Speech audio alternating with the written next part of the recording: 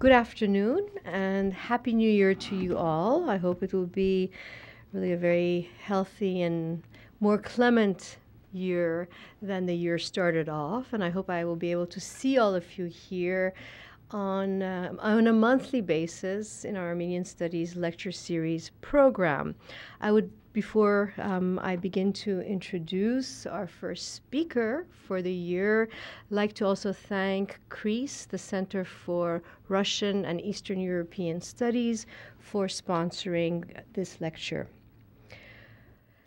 You will see at the entry to a card where we have a series of lectures. We have quite a full and I think rich variety of lectures this year. So kindly, if you're interested to follow up on subsequent lectures, please pick up a card at the entrance. Well, it's an honor for me to be introducing today Arsen Saparov.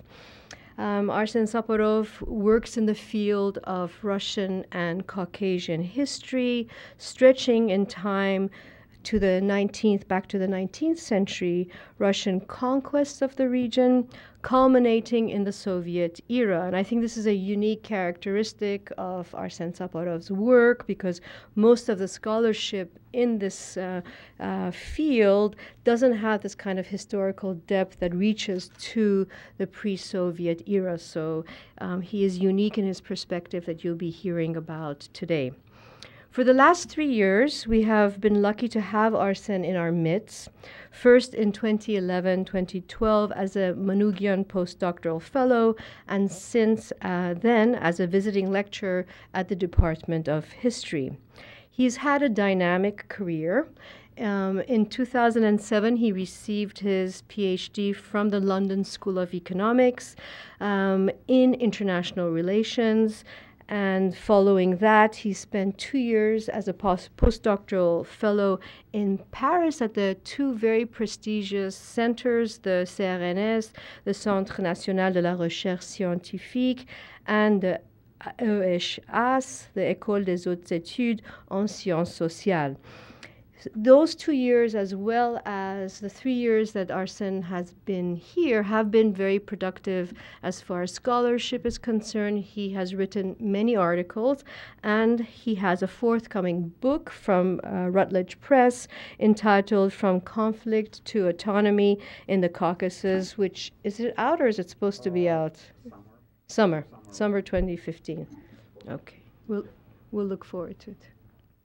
More particularly, Arsen's research focuses on Armenian history and politics through imperial and ethnic lenses, looking at the case of Armenia in concert with neighboring ethnic groups. Arsen asserts that in order to understand the historical processes in the region, it is necessary to engage in one such comparative analysis. Arsen Saparov takes an interdisciplinary approach, combining history with geography and political science. His work draws on a wide range of sources with his extensive use of primary sources in the region's languages, not only of Russian, but also of local languages of Armenian, Azeri, and Georgian. He is poised to produce an innovative reconstruction of 19th century Tsarist maps that embody the ethnographic and political complexity on the ground.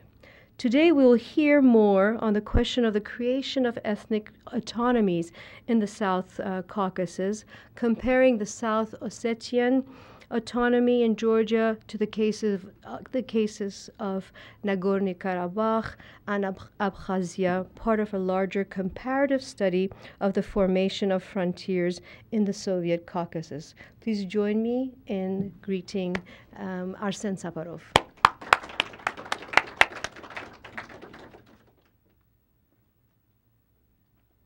Did I press this button correctly? Did I press this button? Yeah. Okay. Thank you very much, Catherine, for a very, very warm presentation. I'll kind of jump into straight away into what I want to do today. As the title of this talk is rather narrow, it focuses on a very specific period in the Caucasus and looks at approximately 2 to 4 years of the history. And I thought, well, this probably is interesting for a specialist, but I have to cater for a wider audience, and not everybody is like focusing on a period of independence and the Bolsheviks. So what I want to do today, I want to start by looking at the case studies, zoom in into these issues, and then I will try to put it in a wider context of the 19th century Russian Empire and its appearance in the South Caucasus, as well as I will move beyond into the Soviet period, and I will try to see some historical continuities and connections between these three periods and see how this short period of the Soviet state making in the South Caucasus really fits into a bigger picture. This is the first time I'm trying to put it in a wider context, so I would it would be very helpful to get some feedback whether this really works or it doesn't really work. So I'll start with a question why the boundaries are important. Let's see if I got it correctly. When the Soviet Union collapsed in 91, all this region was engulfed by, can we turn the light on? Yeah. All this region was engulfed by the whole bunch of violent conflicts, which were quite unexpected by many of the Western scholars. Like the Soviet Union was seen by a majority of people as a homogeneous red spot on a map, and then suddenly it collapses and all these conflicts starts to emerge. So people start asking questions, okay, why do we have all these problems? And very quickly, if you look at the historiography, you will see already in 93, you have collections of essays and collections of articles appearing that are dealing with these issues. And one of these issues is basically attributing conflicts to purposeful manipulation of the boundaries. I will kind of very briefly look at this map. We have outlined in red the three areas which were engulfed by the conflicts as the Soviet Union was disintegrating and immediately after it collapsed.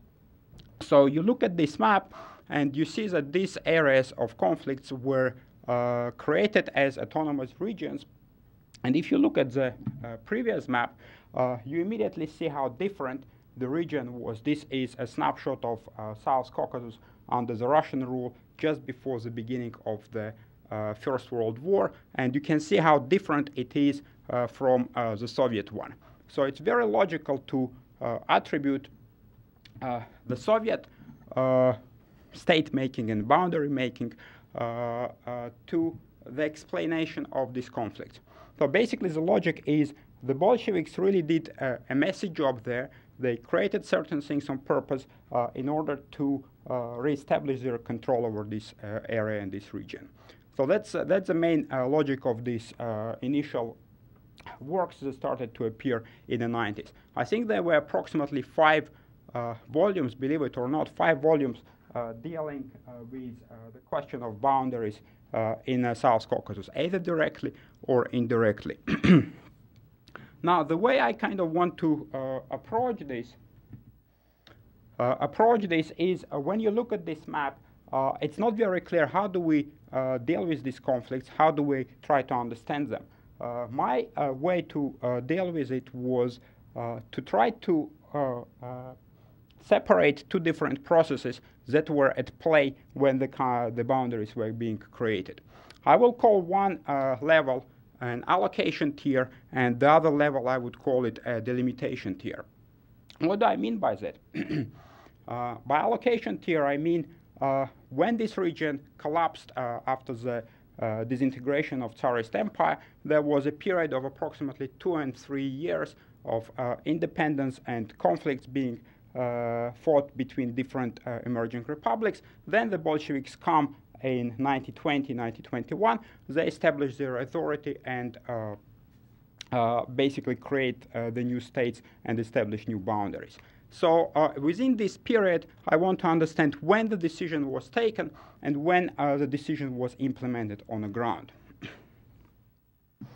So if we look at the allocation tier, the Bolsheviks, you will see it's happening rather quickly. So they capture Azerbaijan in April 1920. Towards then, they established Soviet power in Armenia, and in February 1921, they captured Georgia. So it's approximately shorter than a year, and they established their control over this region that was fighting very violent ethnic wars for the previous couple years. Within literally a month, they stabilized their external frontier. They signed a peace treaty with Turkish Republic, and the question of the boundaries between Soviet South Caucasus and Turkey is being resolved. Now they have the control over an entire region, but they have a problem because all these guys were fighting each other for approximately 3 years, and the frontiers are not very clear between them. So how do you decide it? And I think at this point we have a situation where the Bolshevik leadership basically had this region under their own control. This is their own state, and they want to solve the problems as soon as possible. They are not really planned long-term goals right now. They want to stabilize the regions. They want to establish their full control over it. So what happens in this period? We need to realize that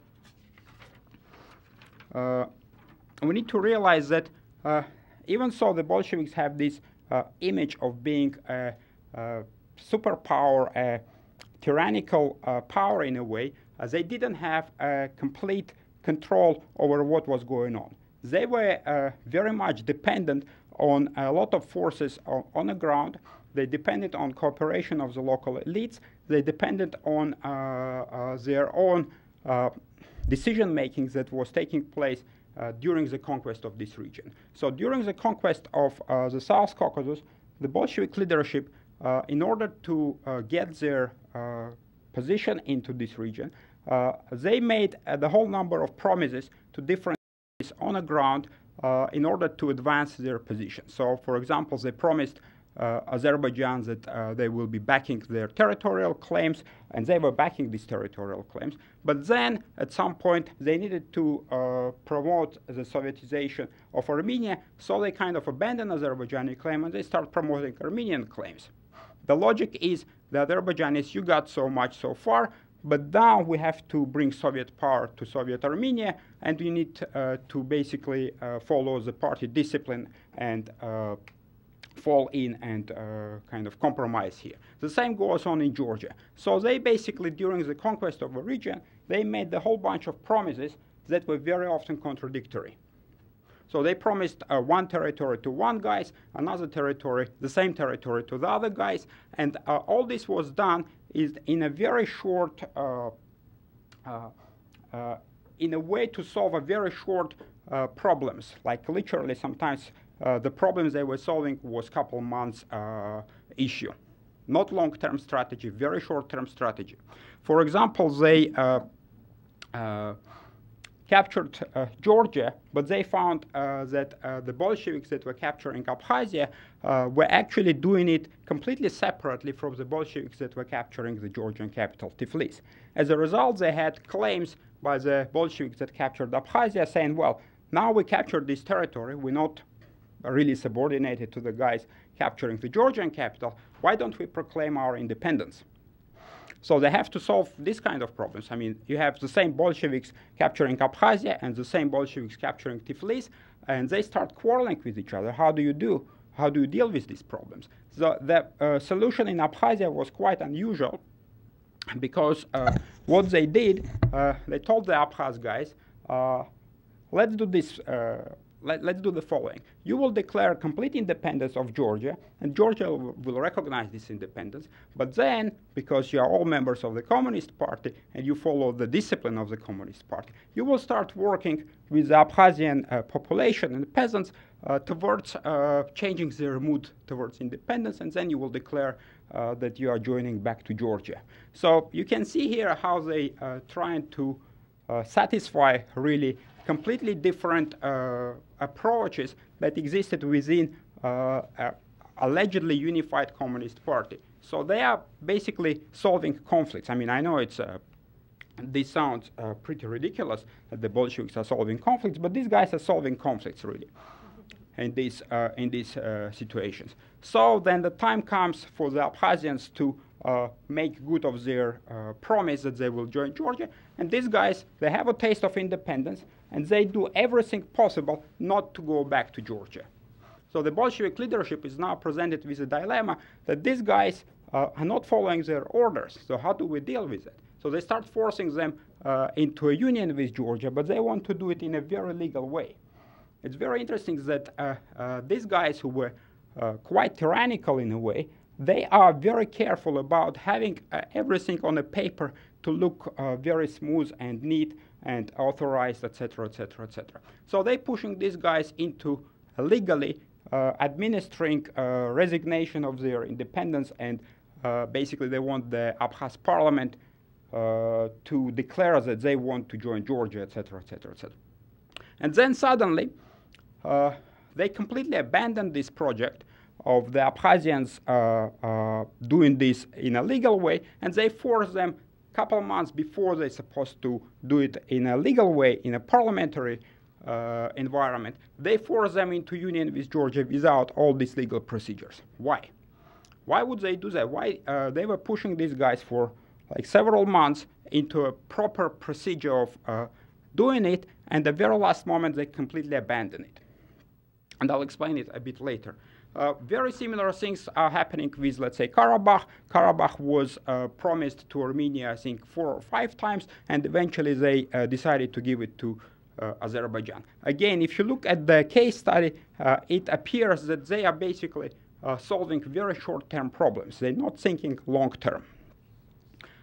But then, when they captured this region in 1921, by March, everything is under their control. They are basically presented with this complete mess that came under their control, and they have to solve these issues. So they made a lot of promises. They don't have enough forces to impose their unconditional will, and they have all these local elites who are basically competing for their attention.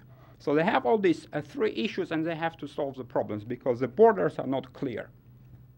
So what happens then? Again, I'm going to do a very big shortcut here. The solution, the way I understand it, was that these guys decided, well, we cannot really force whatever we see suitable.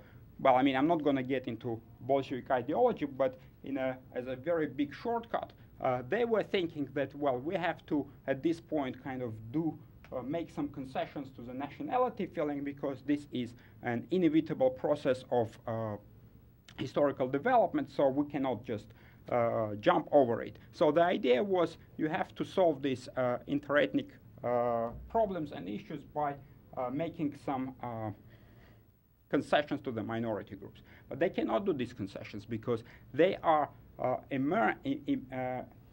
completely stuck in this swamp of their previous decisions, of the local powers competing. So eventually the decisions they make is a compromise. It's a compromise that doesn't satisfy neither power.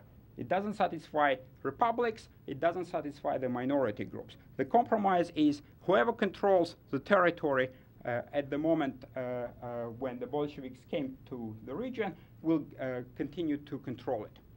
So, for example, in practical terms, Azerbaijan controlled the disputed territory between Armenia and Azerbaijan Karabakh, so Azerbaijan will get Karabakh. But in order to kind of sweeten up the pill for the Armenians, we shall give them autonomous status.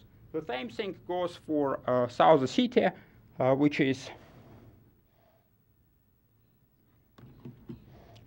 this one. Again, the Georgian state controlled this region de facto, but there were continuous ethnic tensions and problems. So the solution was Georgians keep it, but you have to give them autonomy. And the same thing goes for Abkhazia, as I just described. They got independence, but on condition that they will say, we don't need this independence, we had enough of it, we want to join Georgia. So that was, in a way, a decision of how did they do it. Now, the second one, now Now, this period was completed very quickly. Within half a year of 1921, all the delimitation, allocation decisions are being made. So very quickly they decide who controls what. But then we have another tier, another level of decision making. Once you decided, well, you control this territory, now you have to determine the boundaries of this territory. And this is a very long process as a contrast to this rather quick process. So for example, South Ossetia gets their decision in April 1922. This is the fastest decision. Took approximately 7-8 months from the moment they decide that these guys deserve to have their autonomous status until they were finally proclaimed. Karabakh is an interesting case. It took much longer, approximately 3 to 4 years, to determine its boundaries. Now, once you start looking what's going on the ground in these situations, you start realizing that there is a very, I don't want to say nasty, but very,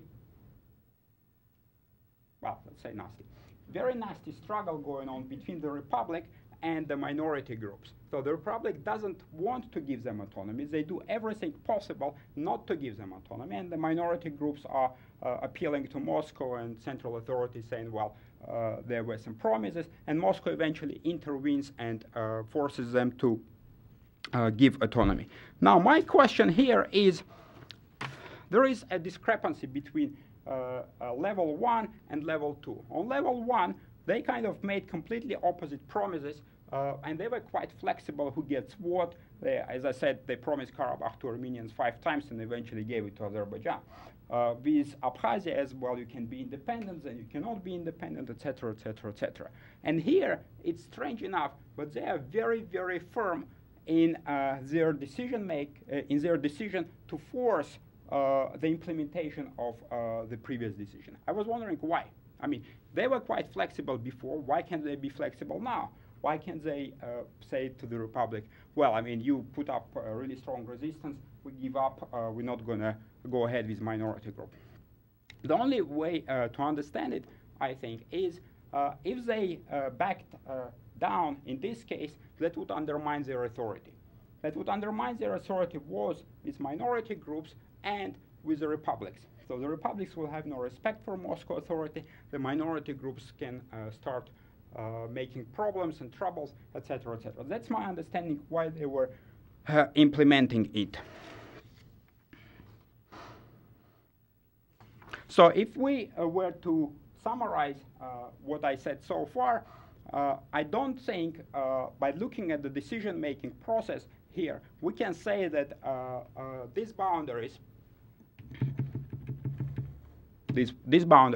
were drawn on purpose with a long-term goal of setting some groups against the other groups. I don't know how convincing I was, but I hope it was convincing enough to show you that the process that leading to this outcome was not a linear process. It was basically a response to very short challenges that were arising. And I think this is true of many decision-making processes, not only here, but in, let's say, American politics or Russian politics nowadays and other cases. Now, the other question is, people should usually say, hold on a second, but the Bolsheviks are economic animals, aren't they?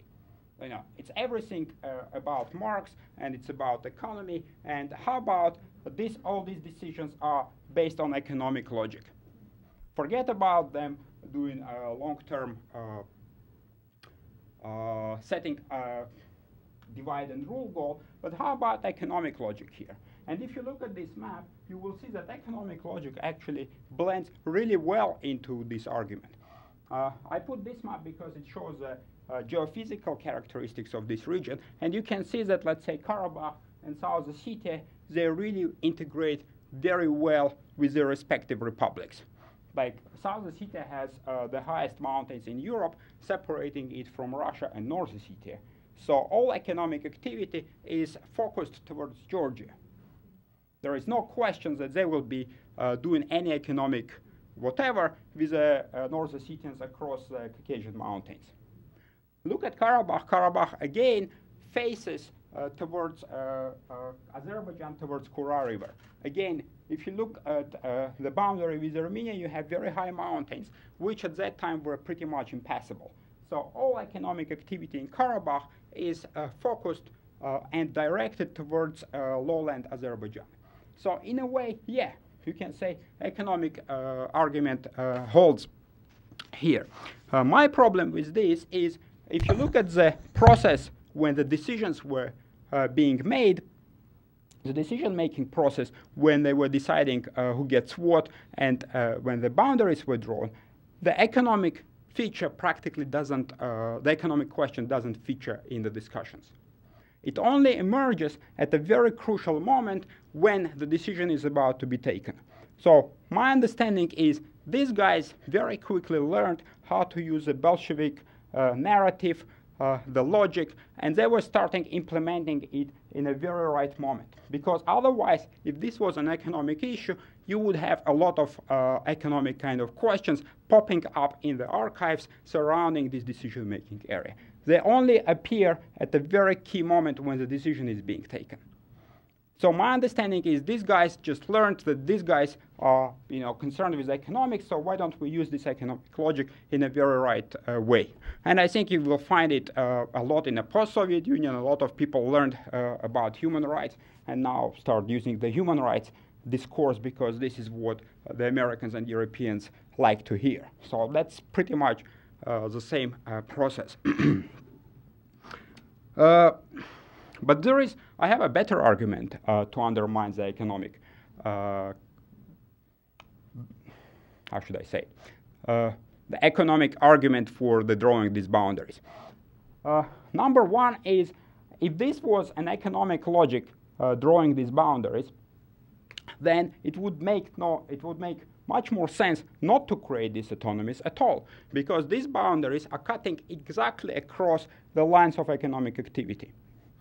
So look at the Karabakh. Karabakh is being cut out of this larger economic unit. The same with South Ossetia. Its boundary is basically cutting across the lines of economic activity between the Ossetians living in the mountains and Georgians living in lowlands.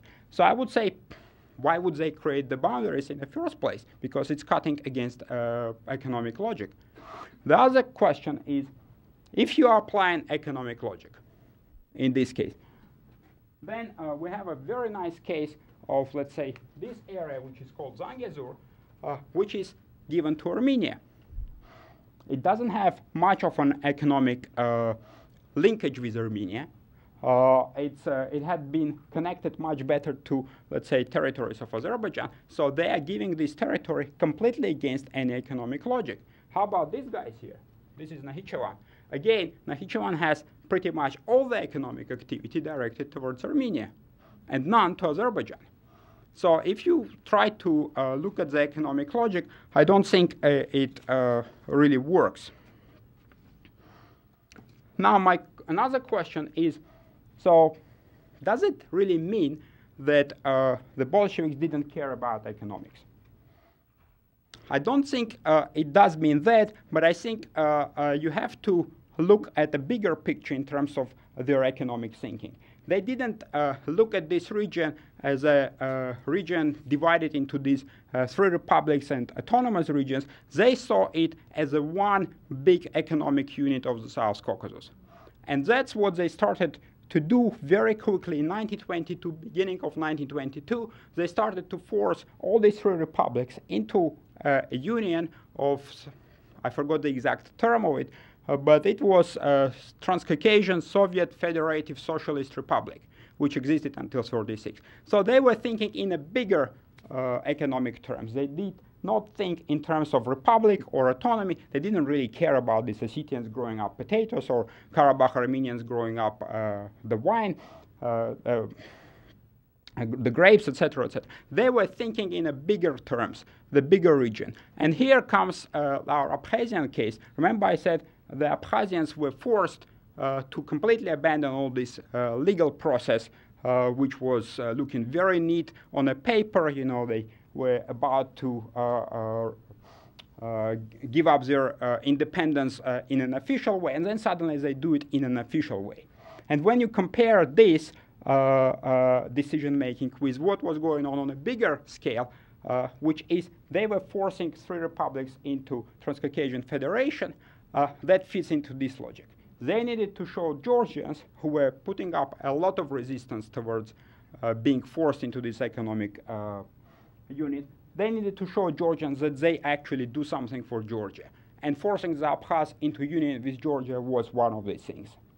So that's why they forced the Abkhaz to resign, to give up their independence, and the Abkhaz joined into union with Georgia just in time for them to sign the economic treaty between all three republics.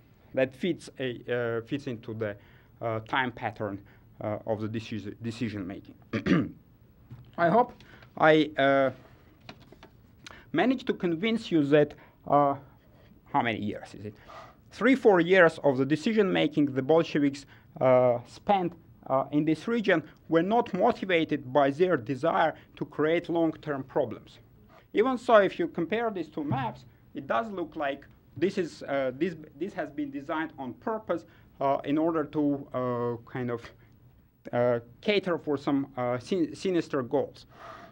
Now, what I want to do right now is to situate all this very short period, very dense period, extremely eventful period in a wider context of, let's say, Russian advance into the South Caucasus and the Soviet experiences in this region.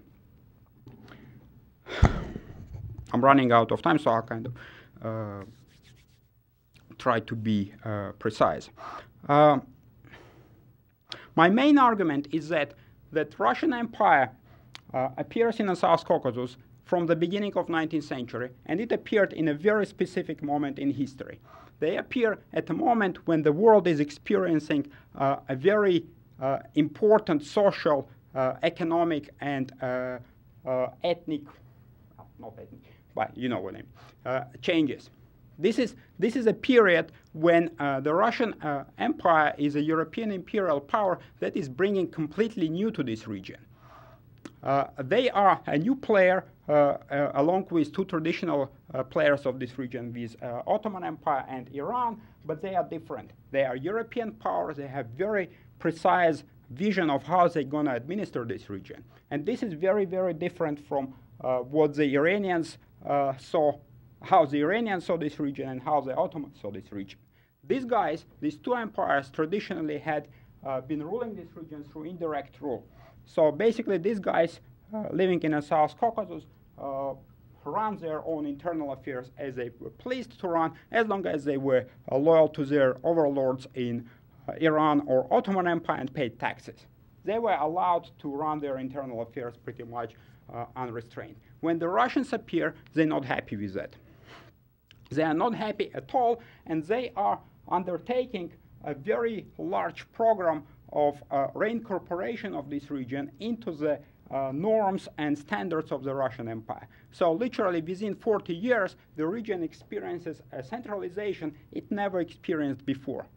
In 2,000 or 3,000 history of this region, they never experienced a centralization like that. The Russians start to undermine the local loyalties. They completely erase the local principalities to such an extent that even they changed the names of the provinces so that it doesn't remind the population there of what was used to be there. And they are very successful in undermining these loyalties. Here is a map of the region at the beginning of the Russian conquest, and you can see here not one Georgia, but approximately 4 or 5 different Georgias. You look at the Azerbaijan, you will see half a dozen of principalities here. Within 40, 50 years, all this was gone. All this was erased and transformed into Russian imperial units. The population was fused together in a way. They no longer were associating themselves with the political units that existed there, and et cetera, et cetera, et cetera.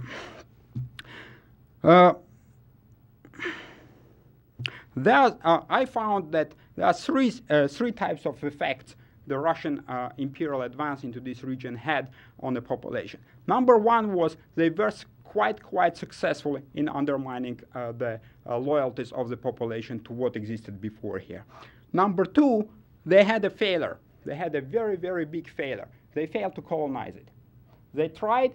There were some attempts. They were encouraging peasants from Russia to come and settle here. They were giving very generous conditions for these peasants, but they never managed to colonize it. There are different reasons, environmental, economic reasons, but the Russians never managed to infiltrate the region in sufficient numbers to tip the balance.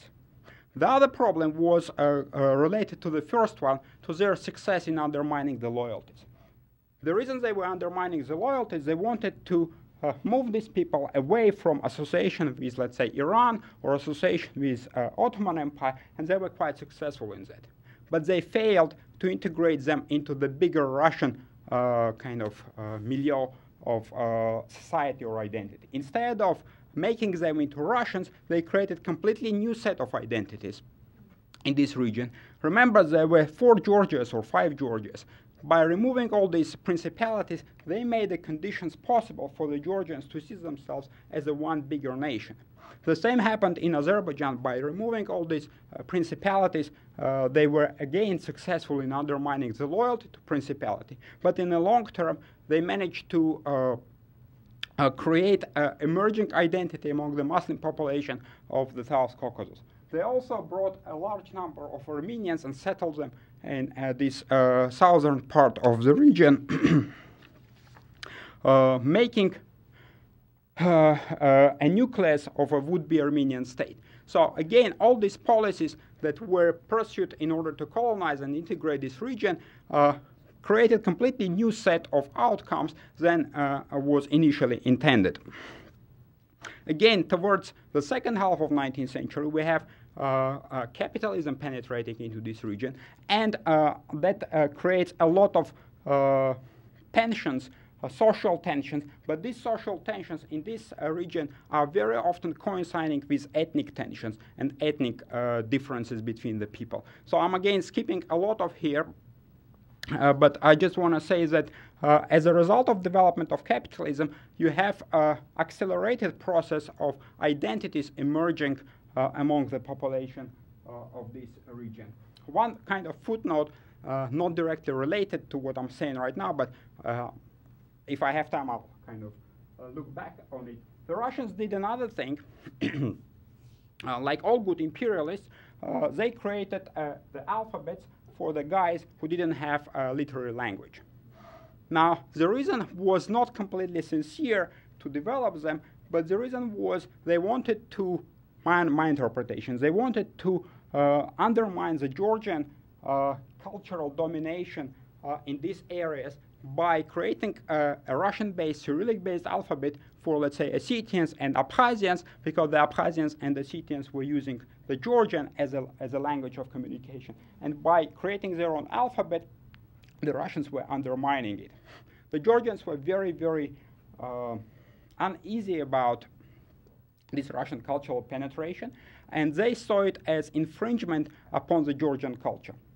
So even though these people were not Georgians, these people didn't speak Georgian, but they used Georgian as a language of communication. And the Russians creating them alphabets and replacing Georgian with the Russian language was very ill-perceived by the Georgians. I'll try to get back to this question later on.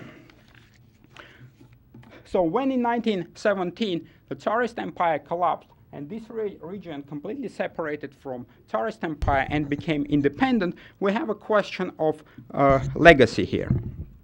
And I would argue that even though we're accustomed to seeing Armenia, Azerbaijan, and Georgia as pretty much legitimate entities in this region, they have as much legitimacy as everyone else in this region, because their legitimacy comes from the Tsarist period. Just like the legitimacy of the Abkhazians, legitimacy of the Ossetians or Karabakh Armenians, this region was not, it's not like a sleeping beauty that fell asleep in 1801 and then woke up 100 years later in the same condition. Things have changed on the ground. Things have dramatically changed on the ground, and these guys were dealing with this new, completely new situation that emerged after 116 or something years of Tsarist rule. So that's what they were dealing with in these 2 years of 2 or 3 years of independence. And then the Bolsheviks come, and they are basically dealing with the consequences of these guys trying to solve out their differences over these couple years that were resulting from the 100 years of the Russian rule.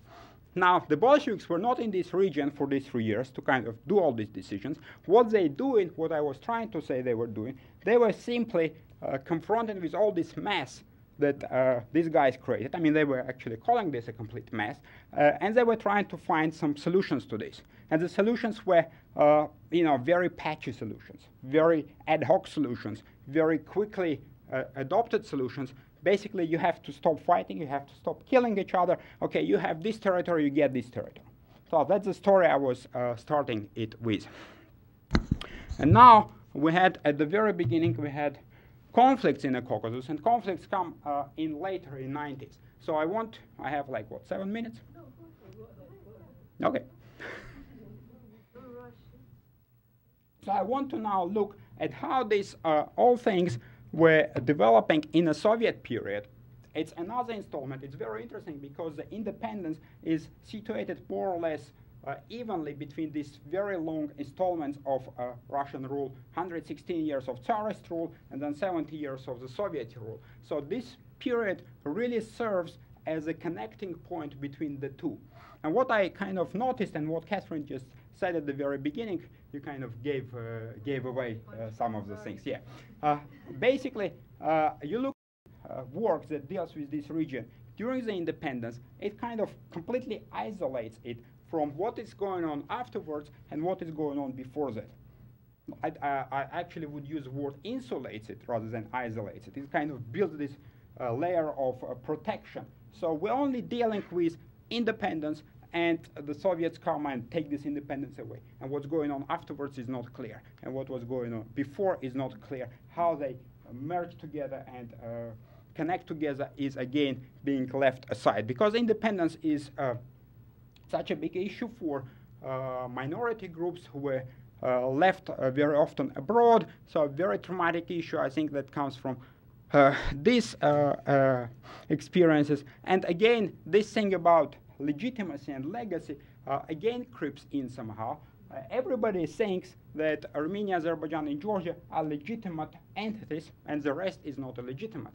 They have as much legitimacy as everybody else, because their legitimacy comes from the experiences of 100 years of a Tsarist rule and what the Tsarist rule did in this region, and not only bad things, but good things. So you have, on a balance, I don't know on a balance, I'm not going to get into that right now. So what I'm trying to say here is, again, this independence is very much isolated from the rest of it. And that comes to the Soviet period. Now, the Bolsheviks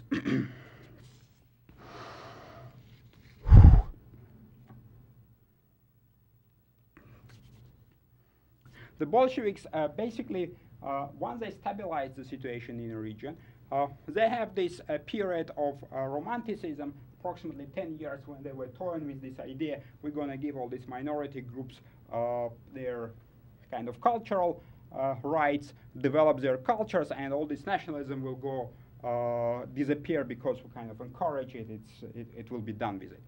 And then they realize, well, it's not exactly going away, and so they start tightening the system up. The system starts to tighten up in the 30s. All these cultural productions that the minorities and Union republics are producing is declining, but it never disappeared. It never completely disappeared. They never dismantled the system that existed there. So this system survived, even so they didn't publish any books or any articles or any cultural production, but the institutions that were responsible for that were still there. So when, and plus there were some not very nice things going on in a Stalinist period, in particular in Georgia, because the Georgians had this moment when, with the support of Beria, they could actually get back to what they considered to be illegitimately taken from them by the Russian Tsarism, which goes back to my point about the alphabets and literacy and literary traditions. So what happens here, the Georgians are trying to reinstate, my interpretation is that they were trying to reinstate what they lost in the 19th century. They force the Georgian script alphabet on Abkhazians. They do the same for the Ossetians, so you have a very kind of curious situation. The Ossetians in the South Ossetia would be writing in Georgian characters, while Ossetians in the North Ossetia would be writing in Cyrillic characters. Same nation, speak the same language, but two different alphabets.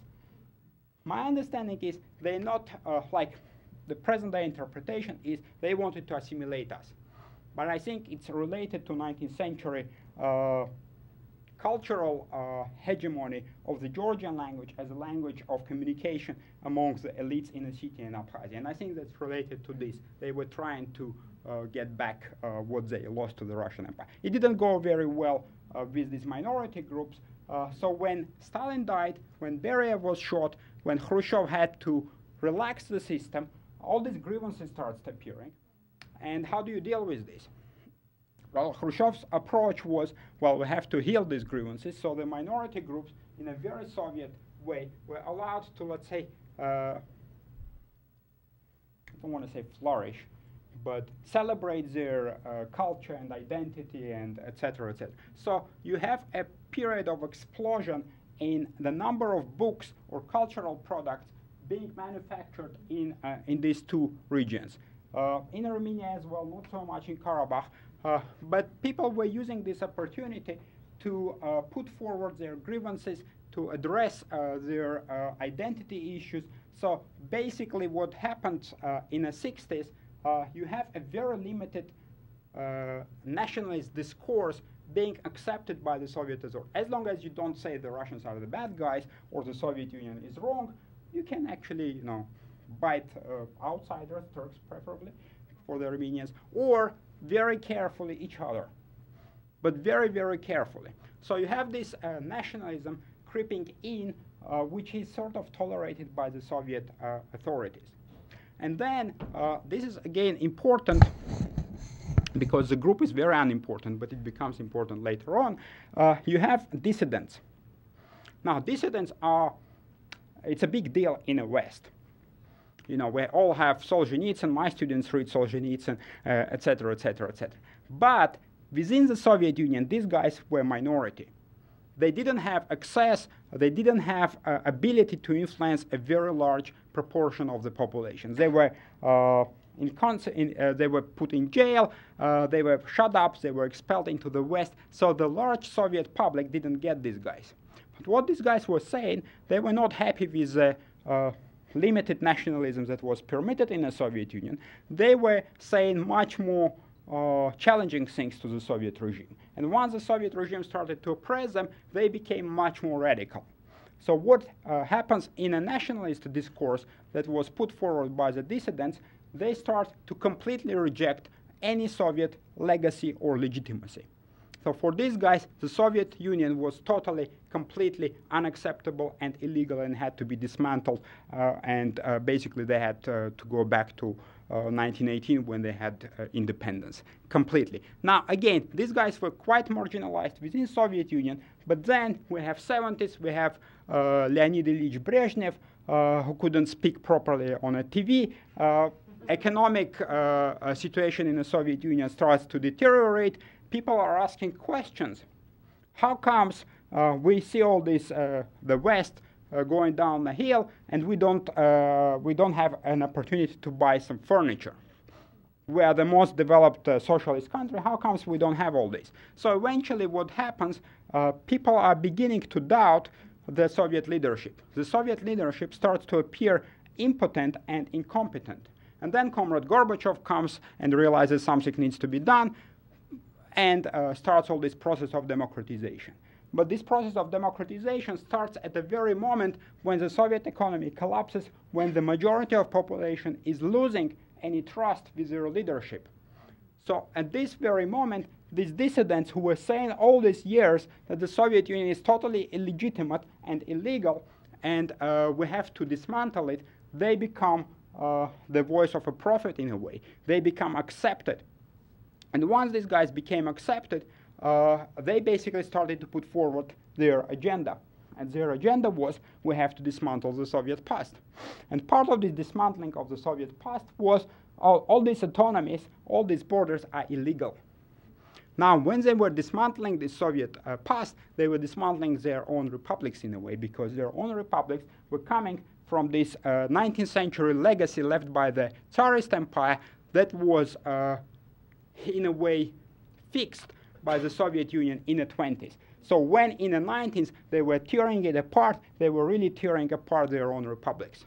And that's my argument that actually if you look in a bigger picture, connect the 19th century with 20th century through this period of independence, you get a completely different picture. Not the Soviet Union creating boundaries on purpose to set the people against each other, but it's a longer process of this region experiencing through 19th century and 20th century exposure to modernity, exposure to social transformation, literacy.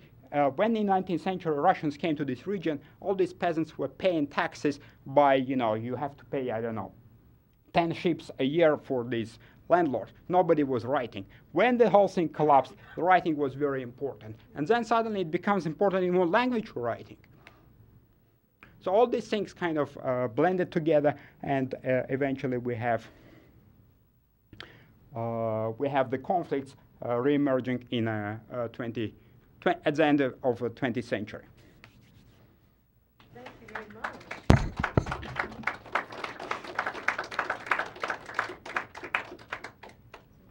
Very informative lecture. Would you like to field your own questions? Well, I mean, actually, if you could, or somebody. I could do it. Sure. Yeah. Oh. Yes, you were talking about principalities prior to the Russian Empire dominating. Could you just briefly sort of tell me what a principality is and what was the basis of the type of government they had, and were these different principalities, what kind of relationships did they have? Were they good? Were they interactive? Well, I mean, we had three Georgian kingdoms and a number of Georgian principalities. These were Christian guys. Part of them were technically part of the Ottoman Empire. Part of them were part of Safavid Empire, Iranian Empire. Okay. Then we had a lot of Muslim principalities in eastern South Caucasus, which were again ruled by their rulers, and the relationship was when the central power in Iran was strong enough, they were very loyal, but as soon as it disintegrates or collapses, these guys kind of assert their own independence, they make their principalities hereditary, etc., etc., etc. Thank you. Thank you very much. Thanks a lot. Please. I'm just wondering, with Russification of the 19th century, I don't know that much about this area in that respect, and the use of the Russian language, what effect is left over of that? I mean, I assume where you're talking culture of the Soviets, the Russians coming in, that includes then, well, not only the alphabet, but the language itself. I'm a living example of it. Well, I'm just curious, I know the Cyrillic, what was the Georgian alphabet? Was it Latin, based on Latin? No, it's a unique alphabet with unique characters. Based on similar to I don't want to say similar to what, but it's quite unique. Basically, I don't think anyone else has the same alphabet, just like Armenians.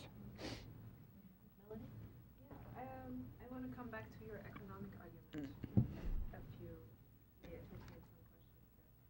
So on the one hand, you're making there's a layeredness to your argument, and one point that you make is that the boundaries cut across economic activities. Right, that's one of the arguments that you're presenting for us to say, okay, it's not really working. But in real life, what do these boundaries mean anyways? I mean, how practices on the ground, are these boundaries fluid? Who controls these borders? What kind of, import-export, is there such a thing as there tariffs or anything like that between these boundaries? I think that's where I'm just a little bit still, maybe a little clarification would be good to understand. Yeah. If you look at the Soviet experience, very good question. If you look at the Soviet experience, on a paper, the way it appears, it doesn't really matter whether you are in Armenia or in Azerbaijan or in Karabakh. So you cross these boundaries without anybody asking your papers or having any taxes to pay, import or export duties. But what really matters is you have a central authority sitting in the capital, and these guys are deciding on economic things. They're deciding who can live in this territory. Because remember, the Soviet Union is area where you have registration, you have propiska. People cannot move. You cannot decide, I want to go to Moscow and live in Moscow. You have to have registration. So you have, in a way, boundaries. Physically, you don't feel them. But once you want to move to a certain area to live, you then come in contact with the authorities who are in charge of these boundaries. So they can decide who can come and live there, who cannot come and live there, what kind of policies we're pursuing. Are we developing this village or are we not developing this other village? Because this is falling within our legislation, not legislation. Well, you know, it falls within our territory with jurisdiction. So it's not your business. You cannot come and, start building houses here. It's us. Those are real boundaries. Yeah.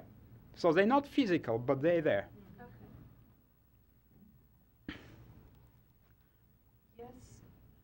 Just I'm wondering really quick, when you're dealing with some of these nationalities like the Talish and the Lezgins in North Azerbaijan and the Talish in South Azerbaijan, why didn't these guys get autonomy? You know, I mean, I'm just saying like versus like Karabakh. You know, my understanding, and they ask this question very often to, let's say, their own government. My understanding is that they didn't create a mess. They were quiet, and that's why they didn't get anything. So if you are naughty and if you start causing trouble and fighting and all these things, then they start wondering, okay, how can we solve it? These guys didn't do anything like that, so they were quiet, so why would you give them?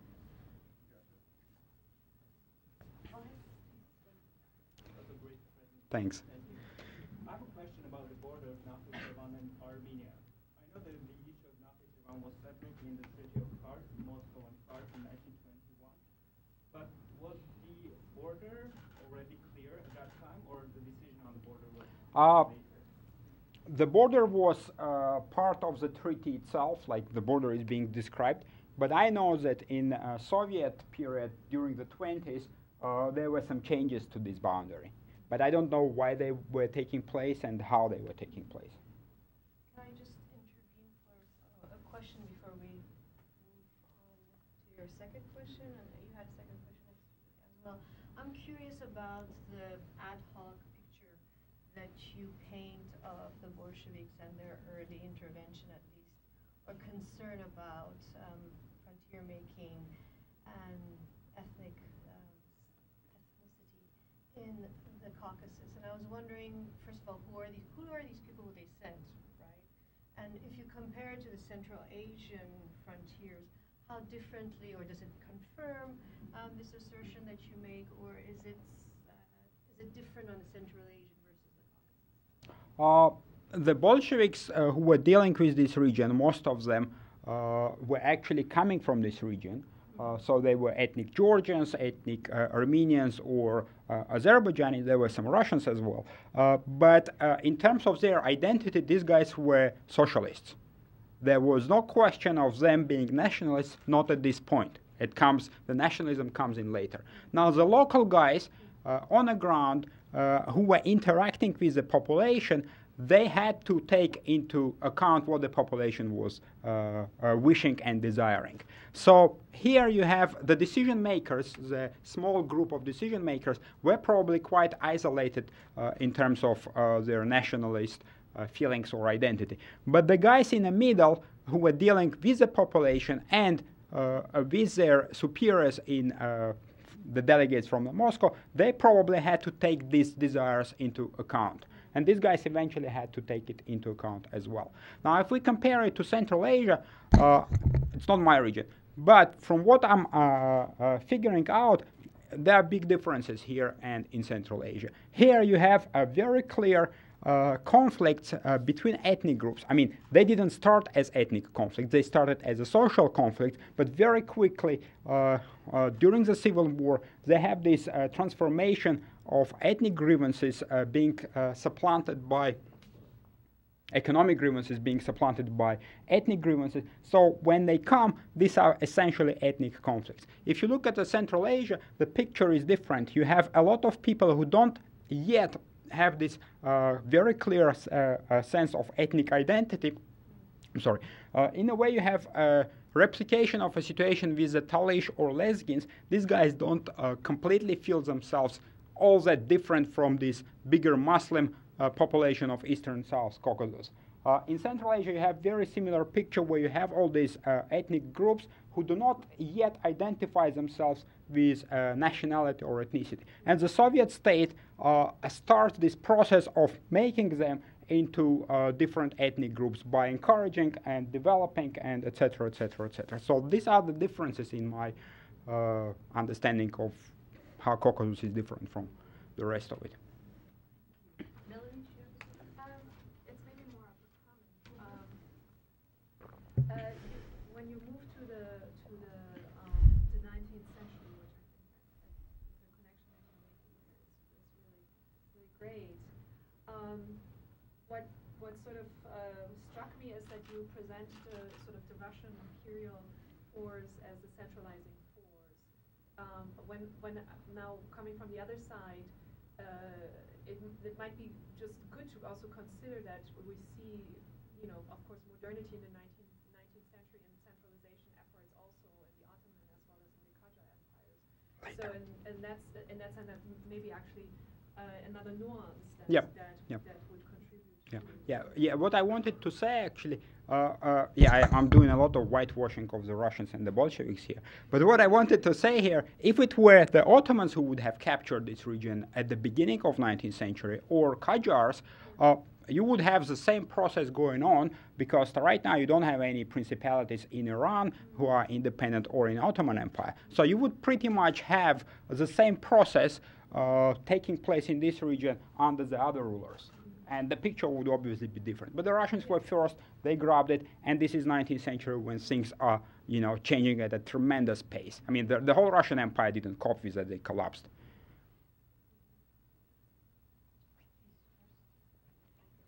As you sort of walk us through the historical evolution of these borders, what implications does it have to the present day for negotiated settlements in Karabakh, and what the Armenian and Azeri communities would draw on from the history that you walked us through to bolster their case or to find some common ground? With reference, I don't want to deal with the present-day situation per se, but what I'm seeing from this historical experience, in a nutshell, is basically everything eventually is being decided by who controls what.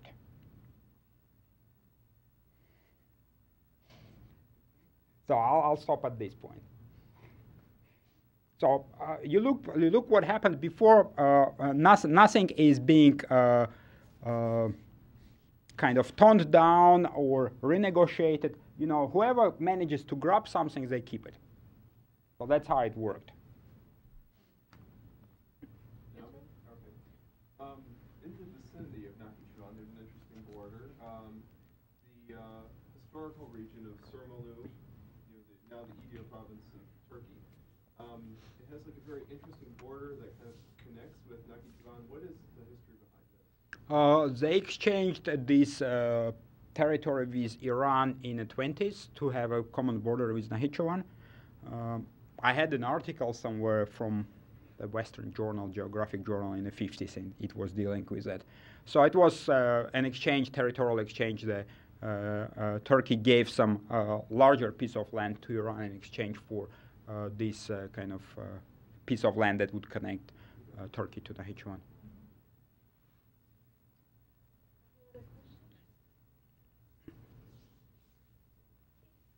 You didn't really have time to cover the reason for the lack of colonization by Russians. Lack of what?